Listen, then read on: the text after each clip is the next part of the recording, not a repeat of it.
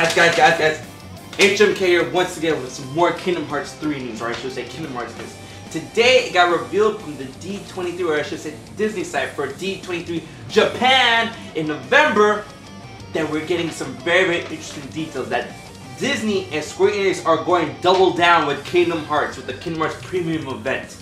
Apparently we're going to get a lot of surprises, a lot of special guest speakers talking about the series, and a new video confirmed for the event.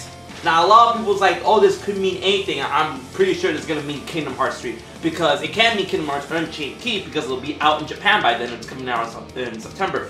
And from what we saw from D23 here a couple of days ago, you know, we got the big Hero 6 concept art and the confirmation that it's going to be in the game. And since we still have a bunch of events leading up to D23 in November, I'm pretty sure we're going to get a big Kingdom Hearts 3 trailer. The next Kingdom Hearts trailer, you know, that, you know, even supersedes the one that we saw at E3 2015. This is huge. And, you know, since they're having so many surprises and a lot of special guest speakers, I feel that this is going to be the time where they're going to have like everyone on stage. Utari Hikaru, Shinji Hashimoto, Tetsuya Nomura, Tai Yusui, all these people up on stage, Mr. Sakaguchi even, and then they're like, the release date for Kingdom Hearts 3! Ah! Confetti everywhere, and then we finally get the release date, because that's something that Tetsuya Nomura has been alluding to so many times throughout this year, and you know, it might be the thing. And everyone's all like, oh, Kingdom Hearts 3 still may be early in development. Nah, dude.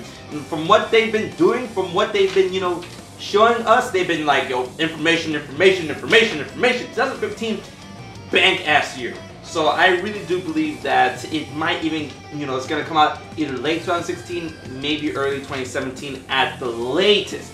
But I feel that we finally may get the release date at November. At D23 in November. This is big news. This is basically confirmation for a trailer. You know, they said a video is going to be there, a special video.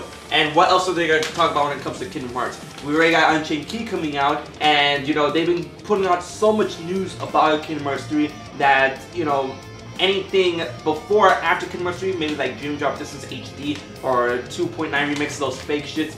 Those things are like afterthought at this point, because I mean, like, Kingdom Hearts 3 has been in our fucking faces so much this year, so like it would be asinine to, like, you know, go back and forth and stuff like that. I understand that Kingdom Hearts Unchained Key may have been a possibility if it didn't come out in September, but since the event is coming out in November and Unchained Key is coming out in Japan in September, and since it's a Japan event, I really don't see the point in like saying, oh, this is gonna be the American release day, and by the, you know, probably we're going to have that game released in America or overseas outside of Japan before D23 in November even happens. So this is a big deal, a huge deal. And D23 in November, it's only a couple of months away.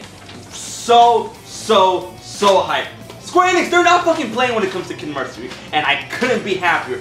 And until the next news about Kingdom Hearts 3, until the next piece of information, maybe TGS, maybe something else, Jump Festa, I've been HMK. D23 November, new trailer, and I'll check you guys later.